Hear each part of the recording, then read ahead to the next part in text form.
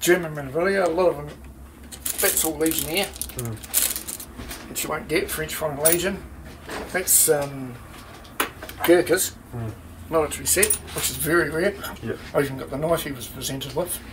And you were telling me that thing, it's a Nazi. That's a coffin sash. Yeah. And that would have been more political than to do with Nazi. It would have been. And you've sold a few of these badges? We sell lots of party badges. Yeah. The Nazi party badges? Yep. Yeah. And have you sold any since Christchurch last month? Sold 3. Yeah. Yeah. Just from normal, regular people.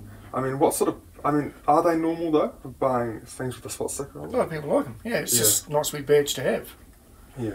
Now, if they collect badges, there's some school kids the other day bought heaps of other badges. If she had the money, should have bought one of those just to have one. Yeah.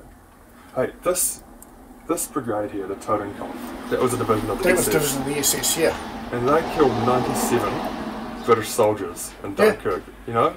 But did you hear how many special forces killed? How many Germans they killed? You never heard that. No. Yeah, the winner writes the story. Yeah. But I mean, the SS, they massacred hundreds of thousands of Jews in Poland, you know? People wearing this Totenkopf thing. So did Stalin. But you don't hear about that now. Do you agree with any of these Nazi? No, I don't agree with it. It doesn't. It's just stopped for me.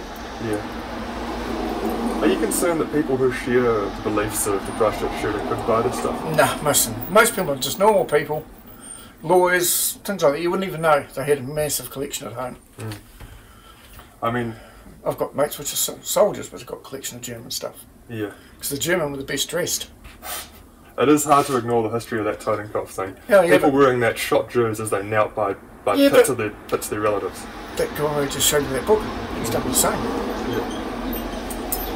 You know, so what's the difference? He's up to 5 years ago, still doing the same. Have you got any plans to stop selling this after the Christchurch tax? No, because it's nothing to do with the Christchurch. The guy didn't even confess to be a flipping Nazi or anything.